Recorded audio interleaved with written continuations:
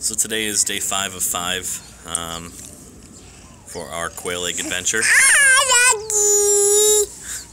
And we have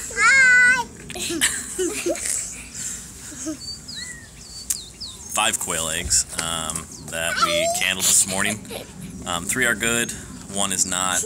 I'm going to go ahead and just show each clip which egg is good, which egg is not, and describe to you guys so you know what you're looking for when you're candling 5 days in.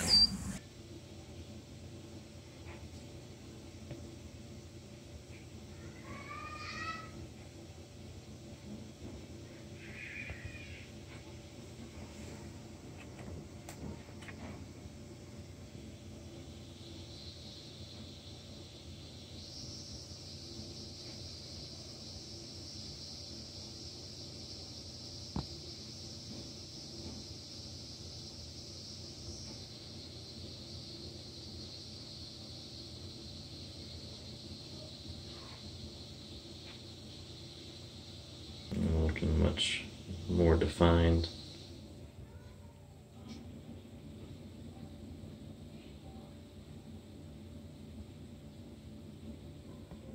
So as you can see, that last egg was beautifully healthy, had great webbing of the veins.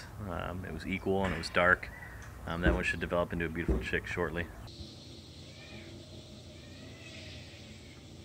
So here you can clearly see this one was probably not going to make it, as opposed to our other ones.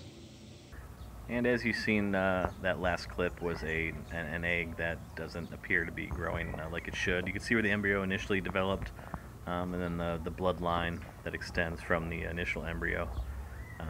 It's a little lighter, it's not as dark in the center, and it's definitely not going to develop any further than where it currently is. We hope you enjoyed the videos, and we hope that they're educational. That way, day 5, when you're looking at your quail eggs, you can kind of see, compare and contrast. And if you like the video and you find them helpful, we'd appreciate it if you subscribe, like, thumbs up. If you have any comments, you're more than welcome to comment. We'll be more than happy to reply.